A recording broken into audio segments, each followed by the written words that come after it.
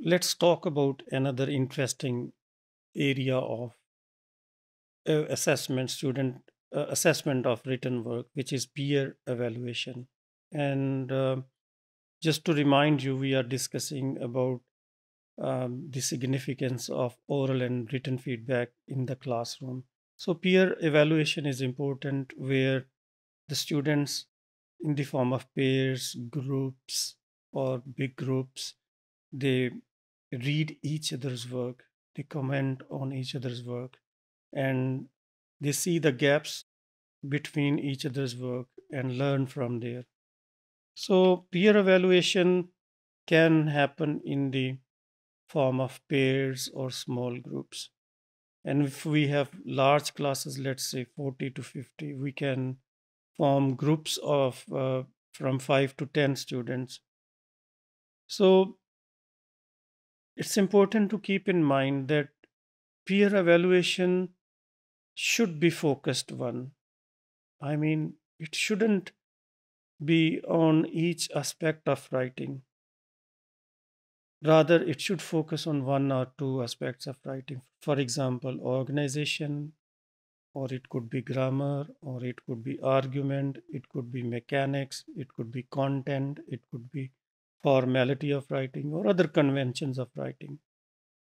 So, in peer evaluation, we should welcome feedback, both written and oral. I mean, sometimes some students might be comfortable in providing oral feedback to other students, and sometimes some students might be comfortable, or they might find it convenient to provide written feedback or write something for the other for their other uh, student. So there are a range of advantages of peer evaluation. We will discuss the disadvantages later, but let's discuss the advantages. Um, One of the advantages that sometimes teachers might bring in collaboration between student to student. So it might provide students a more balanced model of a reader. And it's quite natural when we compare with other people, we might think of improving ourselves. So, similar is the case with the writing. When the students see other students' work, which is well knitted, well written, they might think of improving their own work.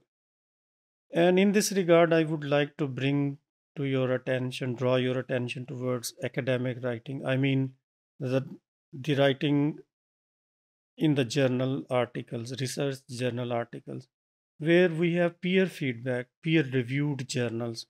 So it's the professionals, I mean, the more experienced give feedback to the less experienced. So this is how we have a class of heterogeneous capabilities. Some are experienced, some are less experienced, some are advanced, some are less proficient. So the point is to make them learn from each other. And in this regard, it's important that the teacher provides proper training about peer evaluation. The training can be in the form of, modeling, in the form of showing some other classes on YouTube where peer interaction takes place and where students learn from each other. There are some disadvantages which we should not overlook attached to peer evaluation.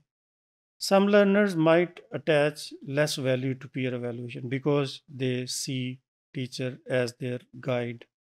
They they I mean find more satisfaction in the teacher.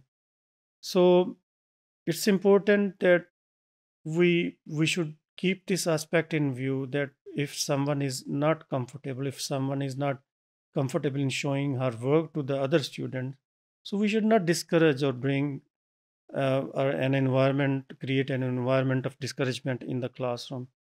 So, apart from providing training, we can give students a checklist, as I said before, which not only covers the mechanics, punctuation, content, argument, organization, coherence.